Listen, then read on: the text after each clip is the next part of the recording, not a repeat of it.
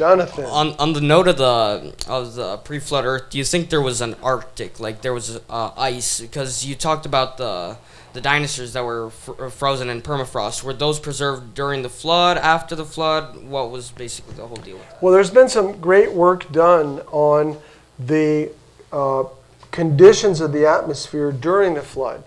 The Bible says that he separated the waters below the sky from the waters above the sky. And so I personally think that you put waters above the sky. You've flown in an airplane. Obviously, you came here from Michigan.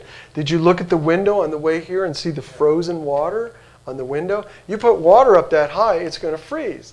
Now, I don't know if the canopy was in vapor form or was frozen, but it certainly provided a hothouse environment, because we find in the fossil records dragonflies, and Dr. Baugh is going to do some experiments with dragonflies in the hyperbaric chamber with huge wingspans, right? Shrimp the size of lobster, ferns that were 200 feet tall.